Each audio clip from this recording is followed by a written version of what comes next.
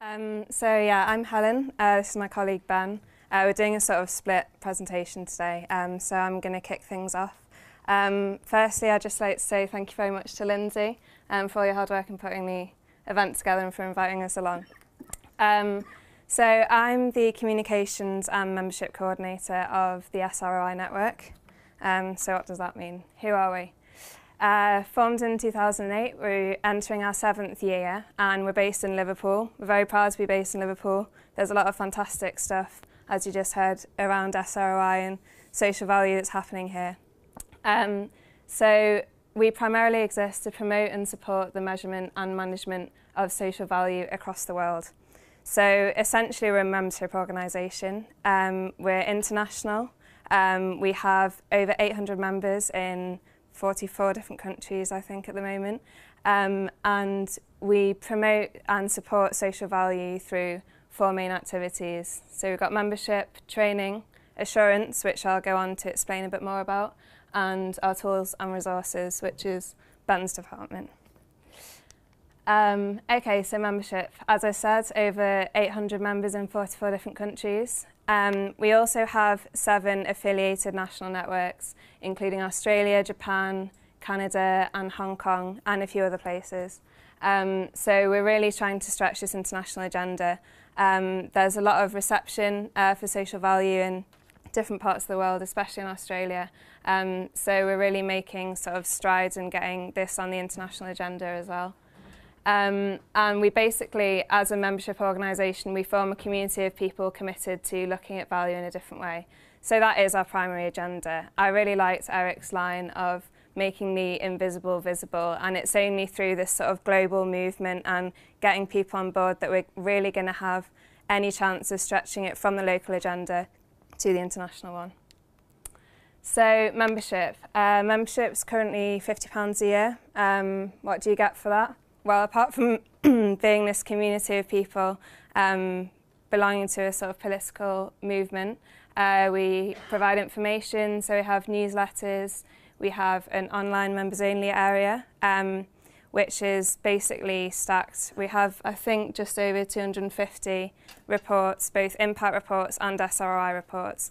So if you're interested in what some of these things look like, what kind of subjects they're on, immigration, education, development, that kind of thing, then you can log into our members area and have a look. We also provide help and support from the office. Savings, we have discount on training and events and one magazine as well. Networking. So as Adam mentioned before, we have a regional meeting coming up, Northwest regional meeting. But we also run regional meetings in Yorkshire and Humber, North East, London.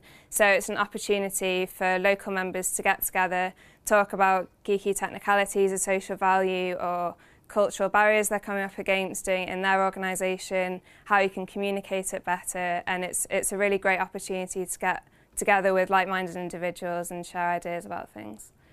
We also have members-only webinars.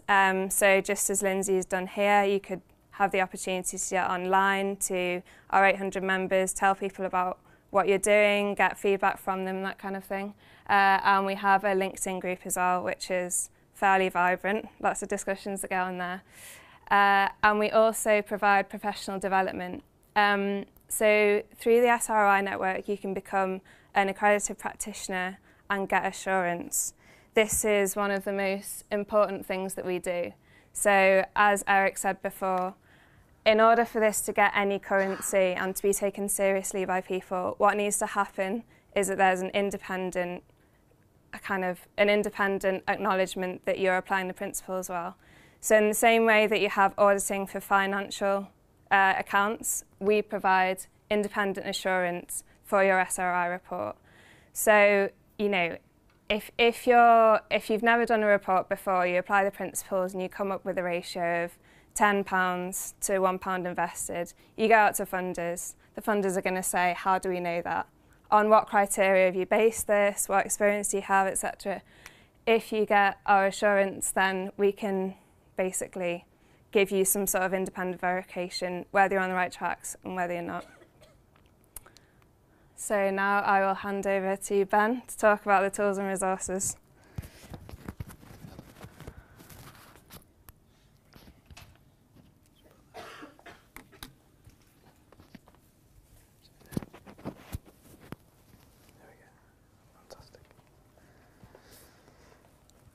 Okay, thank you, Helen.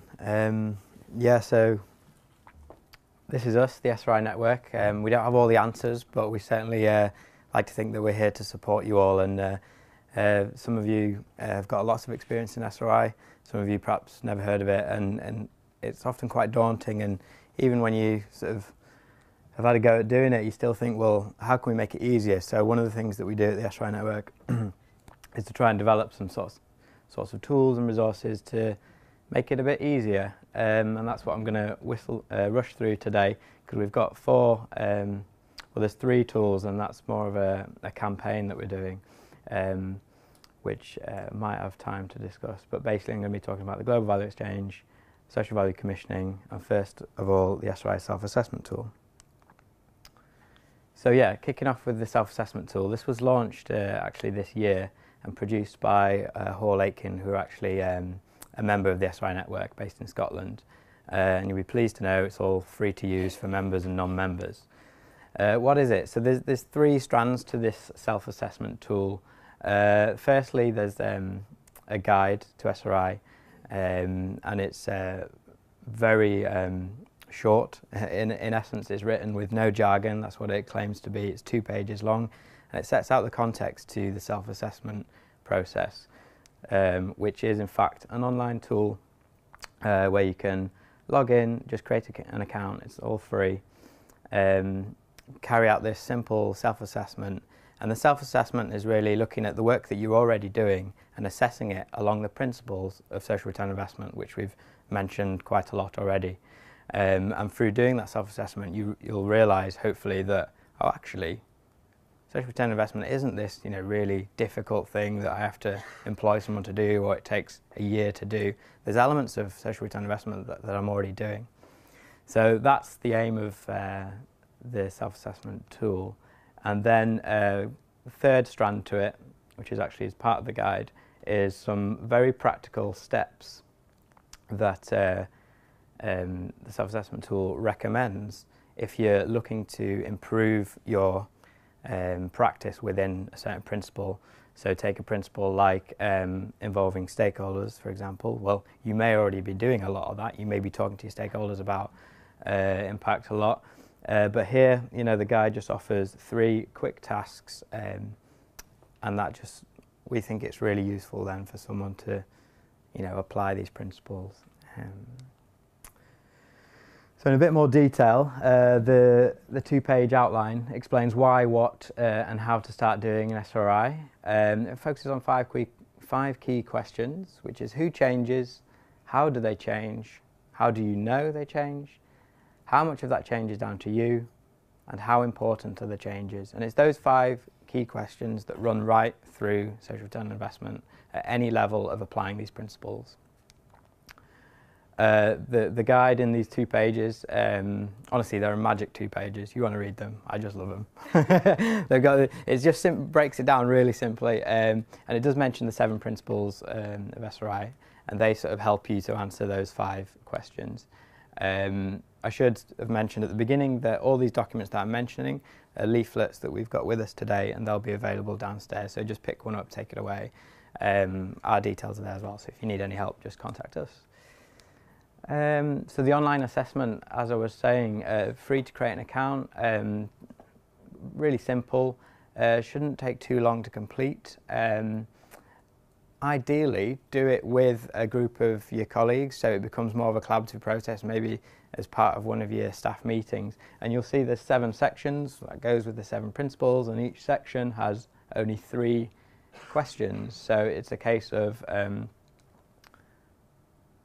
multiple choice, and you just basically think about what you're already doing so this section is being transparent, as Adam mentioned, a key principle of social return investment. And there's just 3 simple questions with options like we do not have any data readily available, or we have some data, and you just basically get an idea as to how transparent you're being at the moment.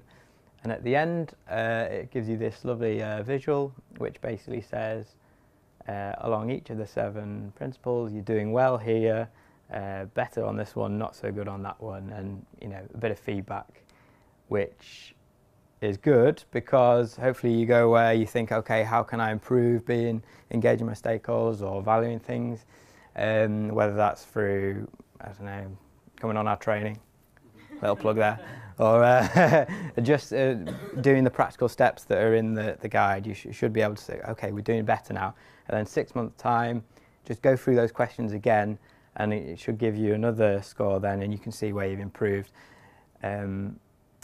So yeah, it's a free tool. It's developed by one of our members, because one of our members believed quite passionately that SROI was being misunderstood to a certain extent, that it involved huge amounts of time.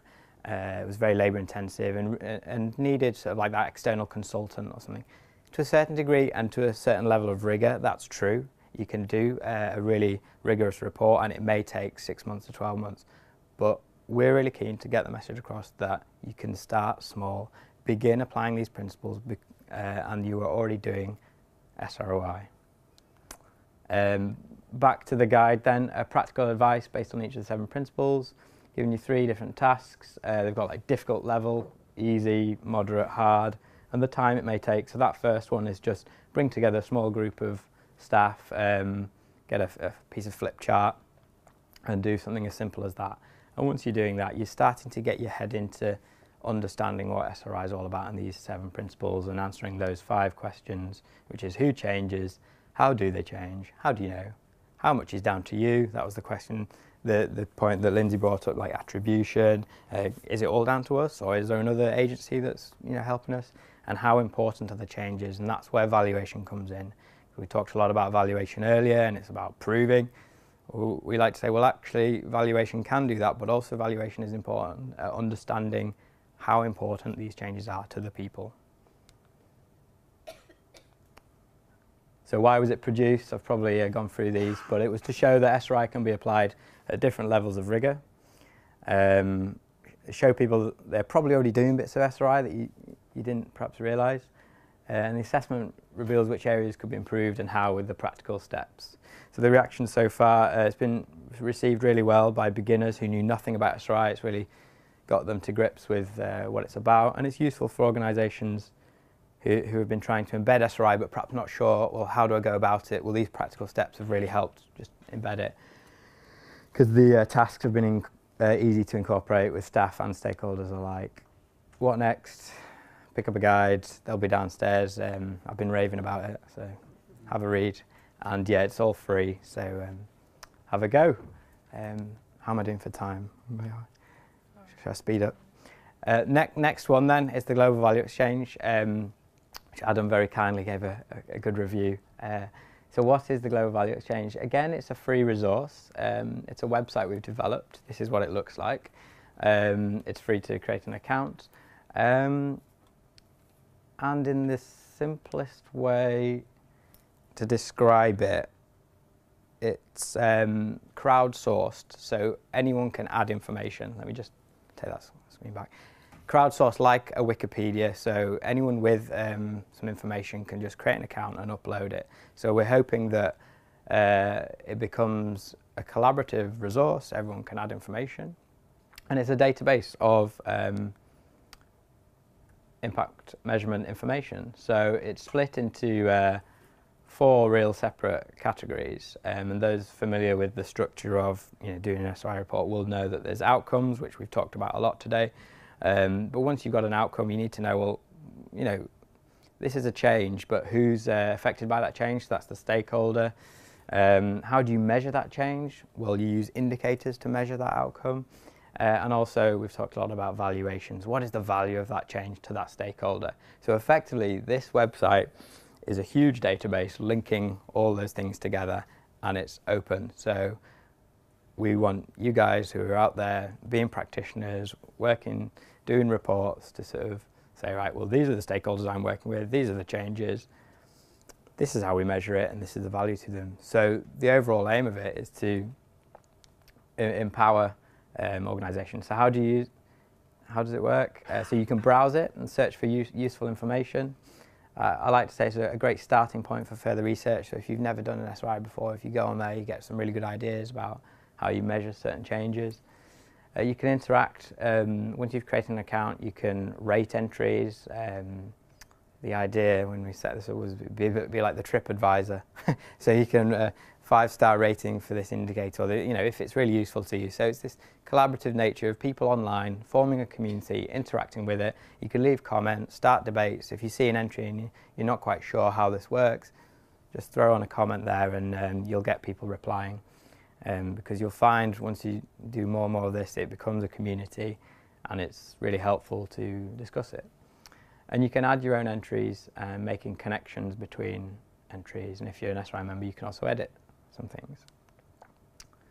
Here's a few diagrams of what it looks like. So you've got the outcome in the middle there, which is a change in adult learning, sort of stakeholders that have been linked to that, and then valuations along the bottom there, like knowledge or skills improved by taking a part-time course. People really like this site if they're looking for that financial proxy. We had a discussion earlier, like, well, how do you find a financial proxy for this outcome? I think there's over 1,000 financial proxies on there. So not to say that they're all right or all appropriate, but it's certainly a fantastic resource for anyone, doing an SROI report and looking for financial proxies. See what other people have used. It's got these sort of matrices, which is like tables basically with outcomes from a certain organisation. It gets a little bit fancy and kind of like ambitious with one of the elements where we're trying to create chains of events, because as we touched upon earlier, someone said, this outcome leads to another outcome, and no change happens in isolation. So one change often leads to another change. So we've got an element to the site where we're asking people to say, well, we've noticed with our stakeholders that when this change happens, it often means that change happens. And we've got these visualizations here which show sort of chains of events. So yeah, rating, comments, as I've said, get involved. The more people active on it, the better the resource will become. To sum up, it aims to empower stakeholders. So there's people who are experiencing changes, and those changes are going unheard. This is the opportunity to describe those changes, put them up there, because often outcomes are just defined by funders, or these are the outcomes that should happen to your beneficiaries. Well, as we all know, there's a range of changes that happen. Some of them are positive, some of them are negative, some are intended, some are unintended. Put them all up there. Sharing good practice. There's lots of research being done in academics, this university and many others, on valuation, on certain theories of change. That's all sort of up there, and it's a good place to share it. And develop some consistency in looking at outcomes and indicators. And even valuation over time, we hope that there'll be an agreement that if so many people are putting financial proxies around a similar sort of area, maybe 10 years down the line, we'll have some sort of marketplace where we can triangulate and say, oh, well, a lot of people are saying that the value of this outcome for that stakeholder seems to be around about £300 or £400 or whatever, and then it gives evidence to an idea that there might be some sort of agreement on valuation of non-market outcomes. Reaction so far, it's a growing online community. We've got over 450 registered users, but over 1,000 regular visitors to the site. That's per month. And it's from a range of different sectors. As Helen said, internationally we've got a wide cover, but also from sectors we've got a lot of engagement from the private sector, public sector and third sector. Number of entries is growing from different countries as well, and we're forming links to other databases. So as this movement of collecting information spreads, people are providing software solutions and things like that where people are collecting all this information, and we're just trying to be that portal where all the information gets gathered. What next? So we're looking for more people to become users, to interact and contribute, especially from academia and from organisations out there collecting information, the grassroots. And yeah, ideally we want to influence funders and policymakers and say, look, these are the changes that are happening, these are the important ones, these are the value of those changes, and we can do that through this resource. That's what we think. So you can have a look and create a free account. Okay, last one, and then I'll hand back to Helen, is the less glamorous of our 3 resources. It's still kind of in development. It's called Social Value Commissioning, particularly relevant to what Maureen was talking about this morning, especially when you said that the Social Value Act talks about pre-procurement stage. Let me just talk you through this. It's like a table for case studies and good examples of social value commissioning. So you can choose whether it's who's leading the commissioning, whether it's from a single department, organisation, or cross-sector in the whole community, and whether it's at the planning stage, the delivery level, or review. So what we're hoping with this, again, it's crowdsourced, so that we're hoping anyone can just add to it, because it was developed in response to the Social Value Act when great piece of legislation, but a lot of people still scratching their heads going, well, how do we apply this? You know, let's see what this really means. So we just threw this together really as a sort of platform for sharing good practice. There's only actually 14 on there at the moment, but still worth having a look. And if any of you've got any really good examples of social value commissioning, we'd be delighted if you added them to that, because we think it's all about sharing good practice. Yeah, that's just an example of what it looks like. So it's not the most glamorous of web resources we've got, but could be useful. Handing over to Helen now for some breaking news. Thank you. Just want to put it on there.